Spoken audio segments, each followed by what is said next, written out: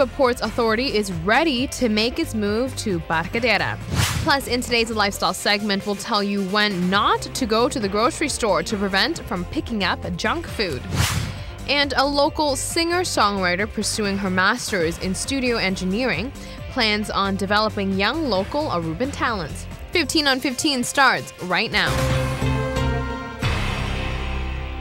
Hi everyone, I'm Yentl. Since August 1997, the plan to build a port at Barcadera started.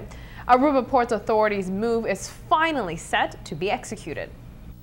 After an extensive process of settling proper financing and public bids, the execution of the Barcadera multi-cargo project is ready. After the completion of a thorough tender process, we are ready to begin the necessary work to move the container port to Barcadera.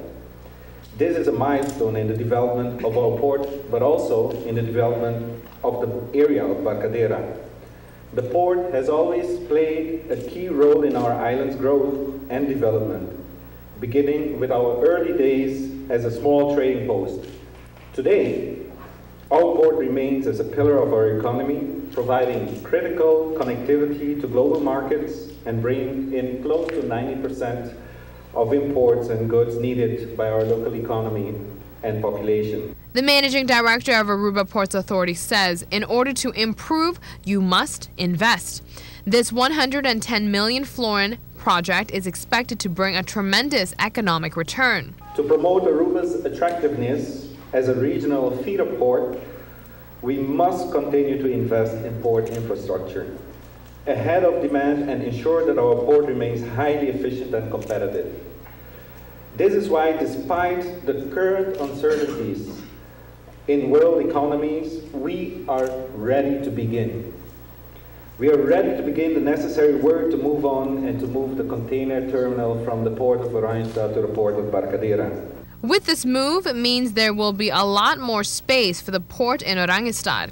With cargo out of the way, the downtown location will focus mainly on cruise ships, meaning improvements can be made. A project that is very, very important to the island of Aruba, the economy of Aruba, but also the change that we're making when you come to the infrastructure of Aruba, making it more practical and more effective and efficient. Once we move out of the harbor that we now are using, which is the cruise ship harbor and the container harbor, once we move out, the cruise ship industry will also get a lot more oxygen to develop and to even increase business from the cruise ship tourism. According to the advisory team of the Barcadera project, logistically speaking, their knowledge and expertise were put to the test. I have to be very honest and sincere that when we started, it was really what we call a nautical jargon for us. As member of this supervisory board, you have to understand this is really nautical, and for us it was really a time of education also. So along the path it was a really long journey for us, and you have to understand we took as supervisory board the task very seriously, especially we have to be maintaining the infringe against the law, the code of good governance, and also the procedures involved. There is a lot riding on this project. Many people in the field of cargo are expecting results. Endless possibilities are being promised. Some more perspective to the bigger picture. The Barcadera multi-cargo terminal will also bring about other economic benefits to our country.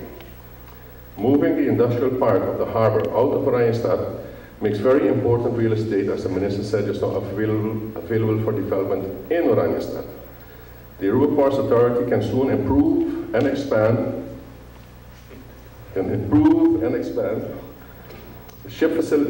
cruise ship facilities in Oranjestad. At present, the Bushiri Hotel ruins are being torn down to make room for a new hotel, and soon the old free zone buildings and containers will also vanish from that important location.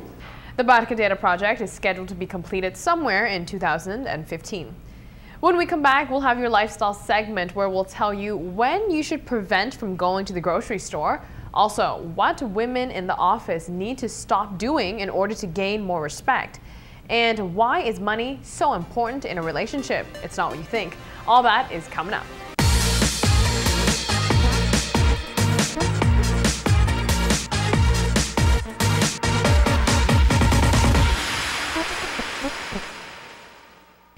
Don't go grocery shopping when you're hungry. You'll end up buying a lot more than you actually need.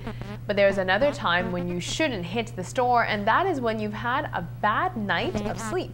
Here's why. You are more likely to buy high-calorie foods after you've skimped on sleep. A lack of sleep messes with your self-control, so you are more likely to give into whatever your stomach craves. The good and the bad, rather than reaching for healthy foods. Think about it this way. One bad day of sleep could get you eating junk food all week long if you choose to go to the store on that particular day. So choose a good time to hit the store to prevent from setting yourself up to go on an unhealthy shopping spree. Professional ladies, take this next fact into consideration. If women want to be seen as a strong leader in the workplace, we need to stop worrying so much. This is the conclusion that came out of a recent report. When you worry, you are perceived as weak. Let's face it, to some people at least, worrying equals being fearful, and fear is not exactly seen as desirable leadership quality. Number 2, worrying causes you to lose credibility. The more you worry, the less decisive you seem. Worrying also makes you second-guess yourself. But most importantly, worrying slows you down.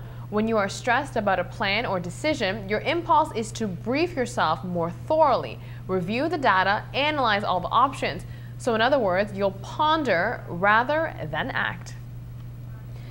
Now, as unromantic as it may sound, financial compatibility is one of the best predictors of relationship happiness. A new survey found that only 5% of people say money is an important consideration when choosing a partner. Yet 40% admitted they don't fully trust their significant other with their combined finances. Couples argue about money an average of 5 times per year. This makes sense.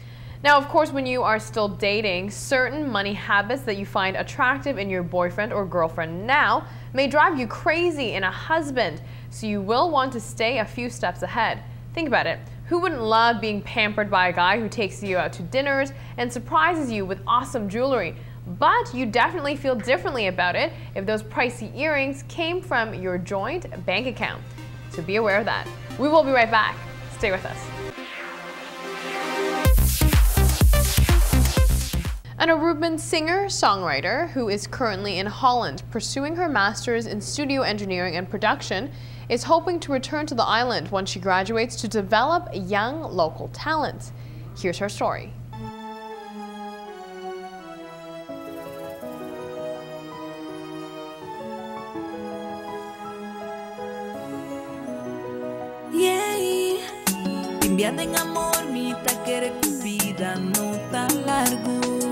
Millie Ras has collaborated with one of the lead singers of Caché, Irsais. She has launched a Papimento single entitled Laganan, based on her own life.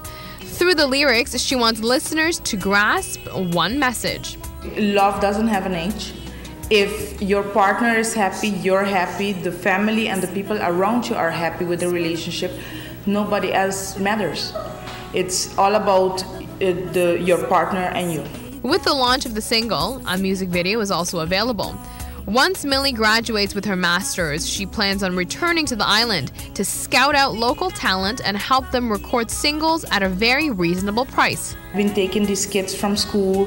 After school, you know, they always tend to hang around the schoolyard and looking for problems and things. But I used to take some that I heard that they were talented and record their songs and broadcast it, and you know, I used to help them a little bit. So I want to do that, but now in a professional way. I want them to branch out. And here in Aruba, I'm gonna just say a price for one song.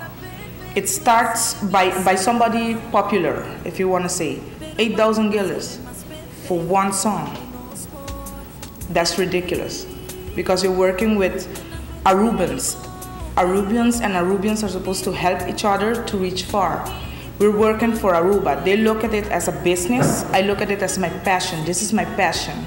If you love what you do, you need to start doing it with love too, and stop looking at the zeros. The Aruban songwriter and singer says this small little island has a tremendous amount of talent.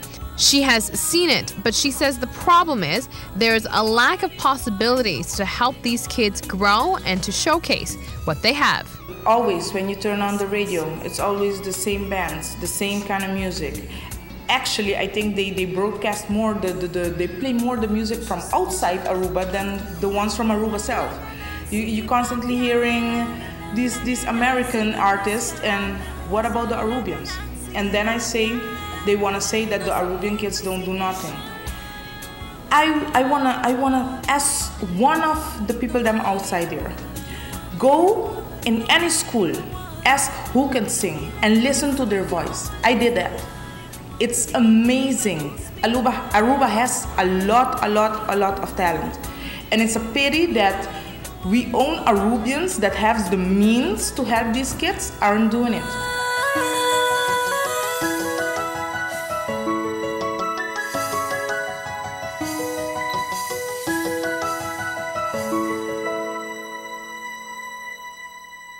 If you are interested in the single, you can check out Millie's Facebook page at Melody Ras. That is our show for today. Thanks for watching. We'll be back here with a brand new edition of the show starting Friday night at 7:15 p.m. We'll see you then. Nosso amor da vida, mas meu. E mi amor lo sigue, brinca tu mente.